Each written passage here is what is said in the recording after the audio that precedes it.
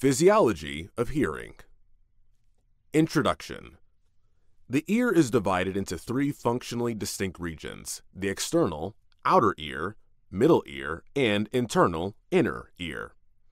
The external and middle ear structures are involved in hearing, and the structures of the internal ear are involved in both hearing and equilibrium.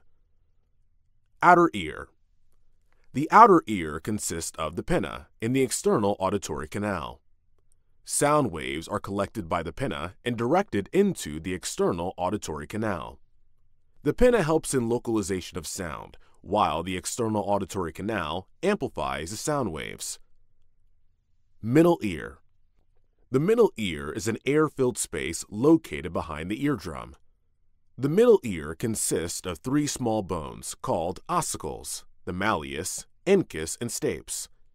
These bones amplify the sound waves and transmit them from the eardrum to the inner ear. Inner ear. The inner ear is located deep within the temporal bone of the skull. The inner ear consists of the cochlea, vestibule, and semicircular canals. The cochlea is the main organ of hearing and is responsible for converting sound waves into neural signals. The vestibule and semicircular canals are responsible for balance. Cochlea physiology. Cochlea is 35 millimeters long and makes 2 3/4 turns. The upper scala vestibuli and the lower scala tympani contain perilymph, which is rich in sodium ion. The scala media is the middle cochlear chamber, which has stria vascularis that secretes endolymph, which is rich in potassium ion.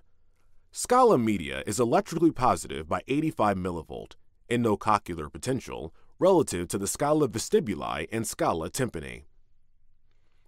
The cochlea is responsible for converting sound waves into electrical impulses that are transmitted to the brain, where they are interpreted as sound. Sound waves enter the cochlea through the oval window, a membrane that separates the middle ear from the inner ear. As the sound waves travel through the fluid in the cochlea, they cause the Bassler membrane to vibrate. The Bassler membrane is a thin, flexible structure that runs the length of the cochlea and contains thousands of tiny hair cells that are responsible for converting sound waves into electrical impulses. The hair cells are embedded in the tectorial membrane, a gel-like structure that overlies the hair cells. As the Bassler membrane vibrates, the hair cells move back and forth, causing their hair-like projections to bend. This bending of the hair cells triggers the release of neurotransmitter glutamate, which in turn stimulate the auditory nerve fibers that are connected to the hair cells. The auditory nerve fibers then transmit electrical signals from the cochlea to the brainstem, where they are processed and relayed to various parts of the brain for further processing and interpretation. Different frequencies of sound waves cause different parts of the Bassler membrane to vibrate, which leads to the stimulation of different populations of hair cells. The location of the hair cells on the Bassler membrane that are stimulated corresponds to the frequency of the sound waves. The cochlea also has a specialized system for amplifying sounds called the cochlear amplifier. This system involves outer hair cells in the cochlea that are able to actively contract and expand in response to electrical signals from the brainstem. This contraction and expansion of the outer hair cells amplifies the vibrations of the Bassler membrane and enhances the sensitivity and selectivity of the cochlea to different frequencies of sound. The organ of Corti.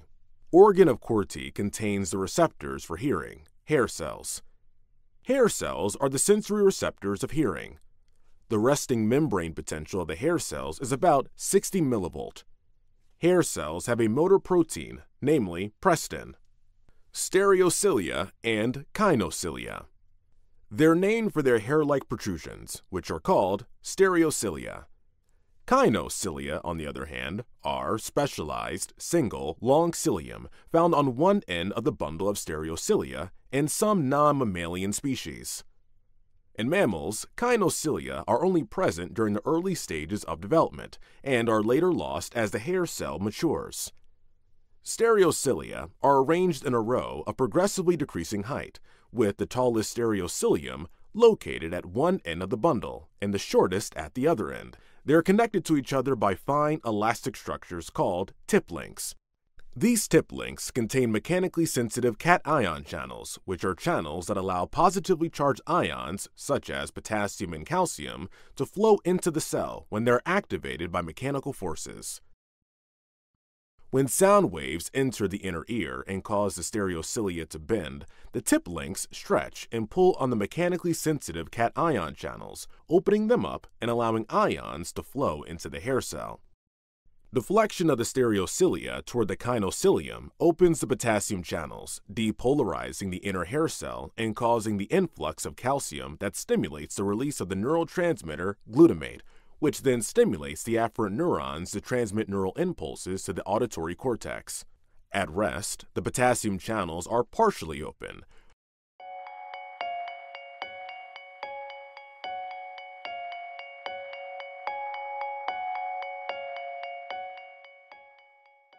Therefore, deflection of stereocilia toward the shortest stereocilia closes the potassium channels and inhibits signal transmission by the afferent neurons. Outer and inner hair cells. The hair cells in the organ of Corti are arranged in 4 rows, with the 3 rows of outer hair cells and 1 row of inner hair cells. The outer hair cells are more numerous, with about 20,000 cells, while the inner hair cells are fewer in number, with only around 3,500 cells. However, despite being fewer in number, the inner hair cells are more important for hearing, as they're responsible for transmitting the majority of the sensory input from the hair cells to the auditory nerve fibers. The outer hair cells play a critical role in amplifying the sound signals before they're transmitted to the auditory nerve fibers. Note: 95% of these sensory neurons innervate the inner hair cells. Only 5 to 10% innervate the outer hair cells. The spiral ganglion. The spiral ganglion contains the cell bodies of the sensory neurons that innervate the hair cells of the organ of Corti. These sensory neurons are known as spiral ganglion neurons, and they form synapses with the hair cells to transmit the electrical signals generated by the hair cells to the brain. The spiral ganglion neurons are bipolar neurons with one dendrite that synapses with the hair cells and one axon that extends to the brainstem, where it synapses with other neurons in the auditory pathway. The spiral ganglion neurons are essential for transmitting the sensory information from the organ of Corti to the brain, where it's processed and interpreted as sound. Role of Bassler membrane in hearing process. The frequency analyzer.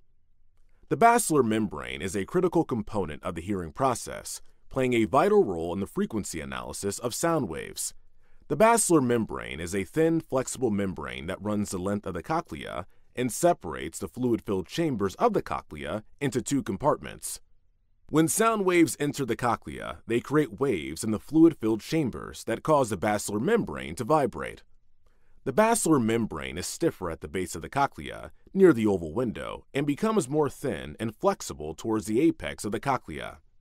As a result, different frequencies of sound waves cause maximum displacement at different points along the length of the Bassler membrane, with higher frequencies causing maximum displacement near the base of the cochlea and lower frequencies causing maximum displacement near the apex. This frequency analysis is important because it allows the auditory system to distinguish between different frequencies of sound waves and identify the pitch of the sound. The hair cells of the organ of Corti are located on the Bassler membrane, and they respond to the mechanical vibrations of the Bassler membrane by generating electrical signals that are transmitted to the brain. The spatial arrangement of the hair cells on the Bassler membrane corresponds to the frequency analysis, with the hair cells at the base of the cochlea responding to high-frequency sounds and the hair cells at the apex responding to low-frequency sounds. This gives the appearance of a traveling wave in Bassler membrane. This theory is called traveling wave theory of von Bekesche. Traveling wave theory of von Bekesche. According to the traveling wave theory, when sound waves enter the cochlea, they create a traveling wave that moves along the Bassler membrane from the base of the cochlea, near the oval window, to the apex of the cochlea. The wave peaks at a specific location along the Bassler membrane that corresponds to the frequency of the sound wave, with higher frequencies causing maximum displacement near the base of the cochlea and lower frequencies causing maximum displacement near the apex. As a traveling wave moves along the Bassler membrane, it causes the hair cells to bend and generate electrical signals that are transmitted to the brain. The outer hair cells of the organ of Corti play a critical role in amplifying the traveling wave and enhancing the sensitivity and selectivity of the auditory system. That's all for the video. We'll see you next time.